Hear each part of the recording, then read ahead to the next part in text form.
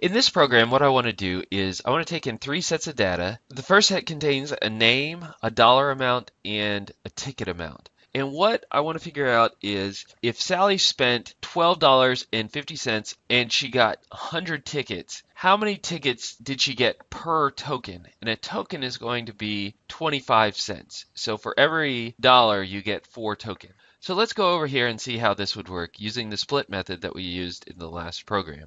So I'm not going to use a second for loop here. The outer loop is just going to run 3 times, looping through the 3 different lines. And then this split is going to split each line into an array. But because the array only contains 3 pieces of information, I'm just going to take in 3 pieces of information and say what they are. So the first piece of information is a string, and that is going to be the person's name. And that is going to be the first index of our array. So we would say split sub 0, and that should pull out Sally. The next thing that we're going to pull out is 12.5, and that's going to be the dollar amount that they spent on tickets. And it will be a double value. You can hopefully see that there's a problem here. This value right here is going to be a string data type. So we have to turn it into or convert it into a double. And the way we do that is simply using the double class, and we use the method parseDouble of the double class. Now let's convert that into the number of tokens. So we'd say double tokens equals dollars times 4.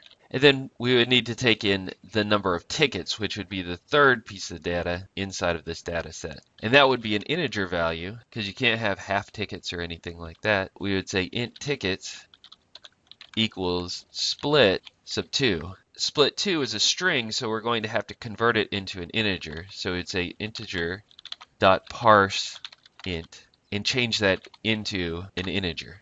And finally, we can do our math to figure out how many tickets we got per token. So I'm going to create a double value here called per token. And I'm going to take the amount of tickets and divide it by the number of tokens.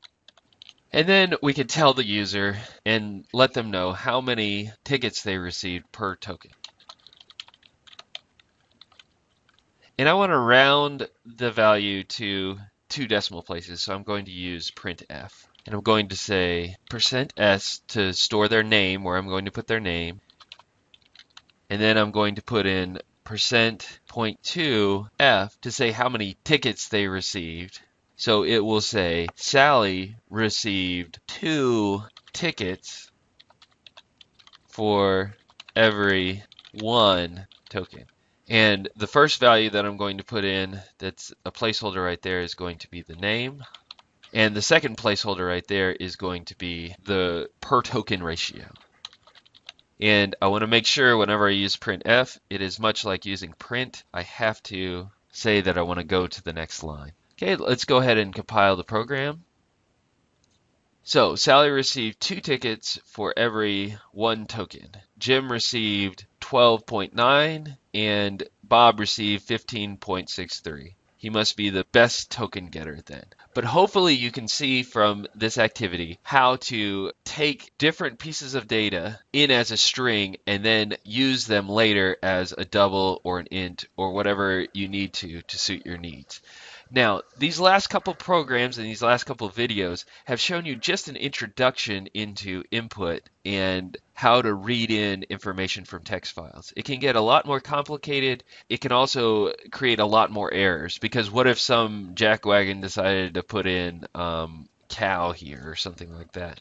You would have corrupted data and you'd have to handle that in some way.